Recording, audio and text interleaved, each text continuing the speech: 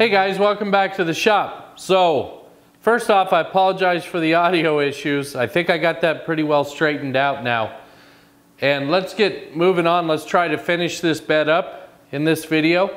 I have the lumber here for the rails. Each one has its own bit of defects and whatnot. This one's got a big knot right here. But I have enough material here to get my 5-inch rail out of. So I should be okay there. This one has some defects on the underside. But again, I think if I pull from this side, I can certainly get my 5 inches out of there. So we're gonna go ahead and rough these out, and then we'll get them flat and get them sanded up. So that's what we're gonna do now.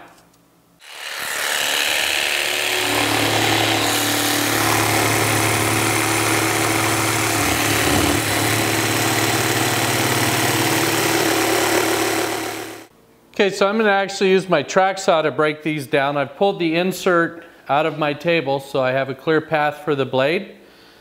And we're just going to go ahead and straight line rip this.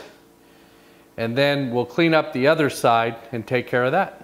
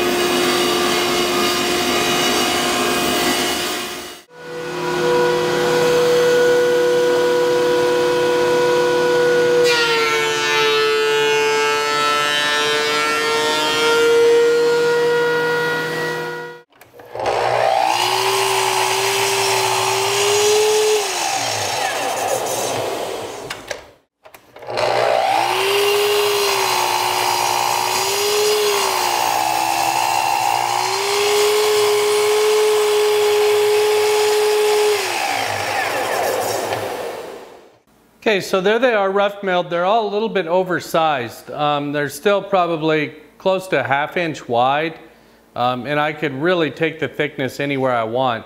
But I'm gonna leave them sit there for, at least a day, maybe 2, and just to make sure that nothing weird happens. They don't twist, they don't cup, they don't bow, whatever, because it would be kind of bad to have the bed all in place and then have those pieces move.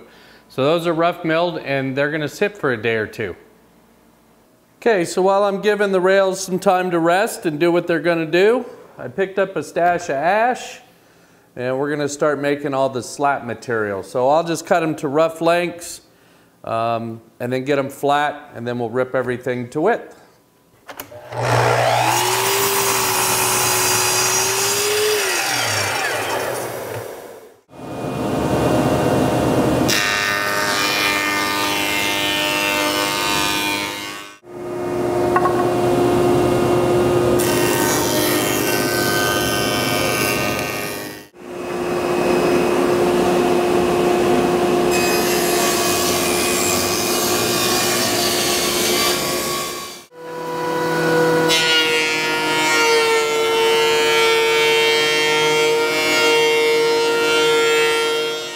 So there's all the slats milled up. We still got to go ahead and pilot drill for the holes and do a little sanding and whatnot, but I can't do that till I cut them to final length, and I won't do that until the rails are done and I get an exact measurement of what I need. All right, so the rails held up really well. They really did not move at all, so super happy with that. I'm gonna go ahead and get them cut to their final size, get a little light sanding on them, and then we'll get the hardware mounted.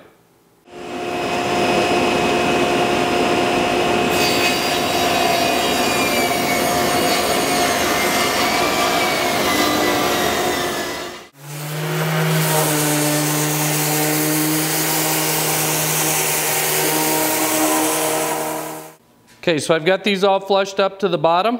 I got it clamped in place. I've already driven the first screw.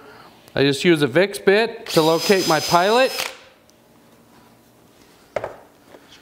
And then drive, in this case, a temporary screw because I'm going to replace all this hardware after I paint this black. And rinse and repeat.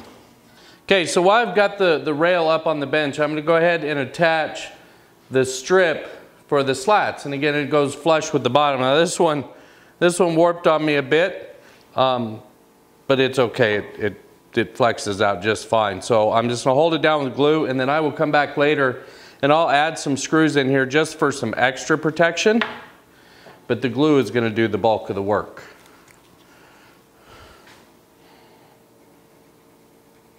Okay, we'll just let that cure up while I do the other one. And then next up we will get after the hardware on the headboard while these cure up. Okay, mounting the bedside hardware is fairly similar. These are going to be flush with the inside of this bed. And I'm going to use the Vicks bit again. As soon as I get her lined up, and get me a good start. Make sure I'm flush.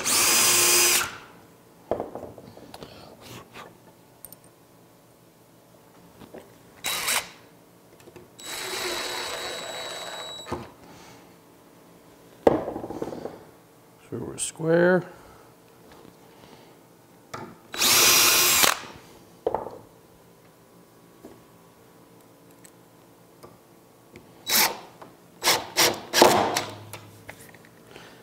Okay, I'm going to mark the other two holes, but I'm not going to drive any screws there yet. And then I want to mark the outline of this whole thing.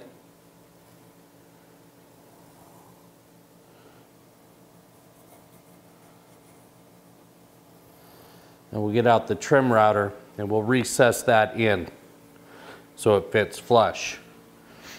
I made a little template of one. Now obviously this is set up for the other side, but you can see we have that gap right there.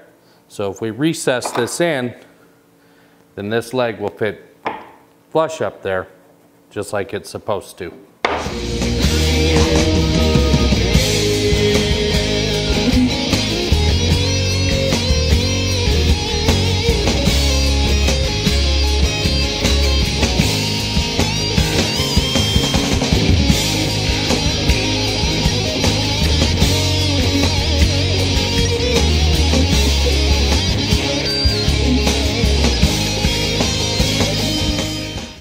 Okay, so I'm afraid my shop's just not big enough for a queen size bed and a good video picture of it at the same time.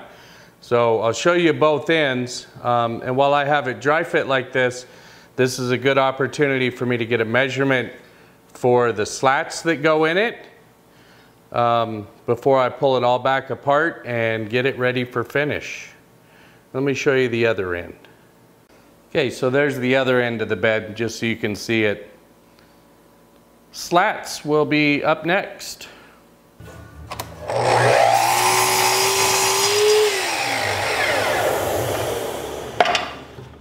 Okay, so the slats are all just set in. Next up, we've got to drill and countersink them and get our pilots in those rails. When I pull it apart for finish, that's when I'll go ahead and put some screws in those slat supports as well. But we're getting close now. Okay, so I cut a 5-inch block that I'm using as my spacer.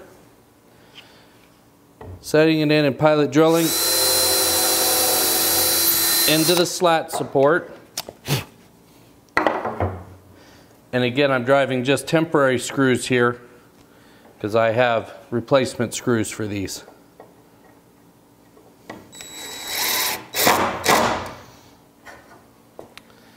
Rinse and repeat till they're all in. Okay, well, like I said, this thing's too big for my shop. I had to move my joiner and do all kinds of things just to kind of get it to squeeze in there. I'm going to go ahead and get the shop set up to shoot finish and pull this all apart. I will Go ahead and drive the screws in the slat rails when I do so.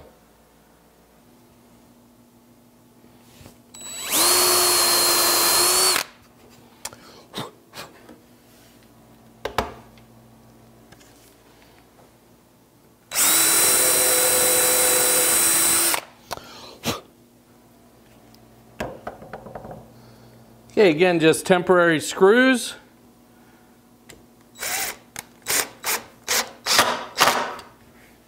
For now.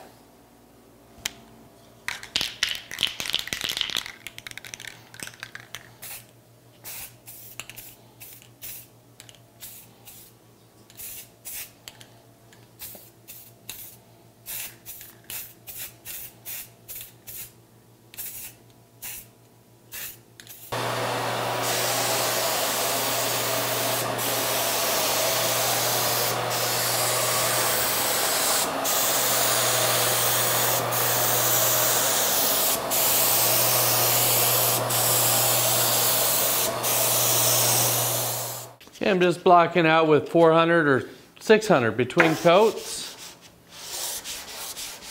Get rid of any dust nibs that might be there.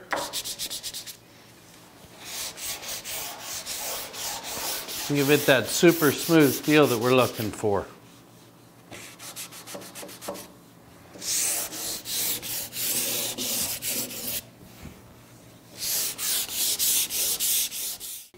Well, there it is, guys, all in its final home. Got a quilt that my wife made on it. Sitting next to the shaker tables, and the chest of drawers is in this room as well. So, turned out super neat. Shout out to Mel Morris for a cool design, and Glacier Hardwoods, where I get all my lumber. Hope you guys enjoyed the build, and till next time, take care, guys.